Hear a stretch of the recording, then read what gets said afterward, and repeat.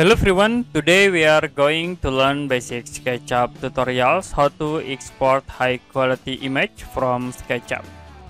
Okay, in here we have the simple 3D objects, and if you want to export into high quality image, you can go to file menu, click on export tools, and then in here you can click to the graphics. Next, you need to save file names, and then click option button to show for export option.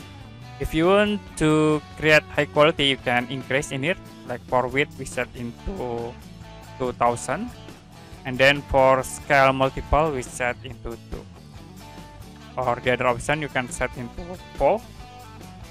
It will be create for high quality image. You also can set into 4K by using this width for 1000, and if you're done you can click OK.